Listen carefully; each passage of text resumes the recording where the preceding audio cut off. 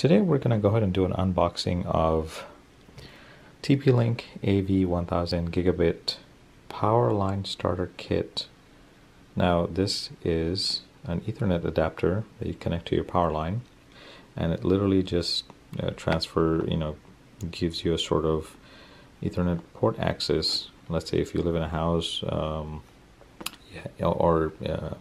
from one room to another, your modem is located in the worst possible area, so you want to be able to connect some Ethernet and you don't have a good way of running cable, so you can use one of these to really get the job done. No, that's it. Let's just go ahead and open the box. So here we go. Why should I have to? Why can't they just have a pull on tab where I can just pull it and it'll just come right off?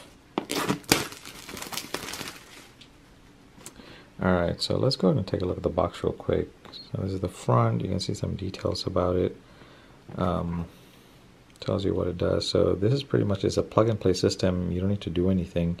You hook it up straight into your router, plug into the nearest outlet, and through the outlet you'll get your Ethernet data connection on another outlet in another room or another floor or wherever you want it to go, as long as it's within the same circuit. So it does say that you can download the utility from TPLink website, and that'll help you manage to see whether the two nodes are connected, and a little more information about the package content. So let's go ahead and take a look on this side. So there is powerline security, in case you're wondering, whether it's safe or not. So I would say 128-bit AES encryption. Yeah, I think you're good to go. You can get LEDs, dimensions, range. So it can go up to 300 meters, which is equivalent to your 1,000 feet, over existing electrical wiring. And then you have a nice little diagram in the back that tells you how it works. All right, so let's go to open her up and see what's inside. Right. So inside I have a quick installation guide. You have two of them for one end or the other. I'll give you a set of, two sets of Ethernet cables, and that's kind of it. Let's go ahead and take a look at the guide a little more. Oh, that's nice. It's got pictures. You can see how it works. So step 1, hook it up to your router. Step 2, connect it to the adapter. Step 3, you can take that second adapter to wherever you want, as long as it's within the same electrical circuit. Hook it up to your laptop or anything else. Now they do have a Wi-Fi version of this. I didn't care so much about it because my Wi-Fi is running from my Google Home.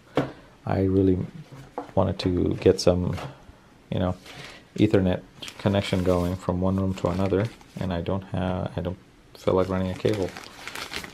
All right, so here we go. Pretty nice and small. Looks really nice. I kind of like the look of it, the feel of it. It goes straight, connects straight into your outlet. You got one Ethernet port there, ventilation, and then you have your tiny little information in here. I don't know if you can see it, but maybe I'll read it to you. It's got the model number, it's got the MAC address, and some form of password, I guess, if you want to access this unit itself. On this side, you got information about some of the LEDs, whether you have power, whether it's connected to your power line, and whether it has connected to your network.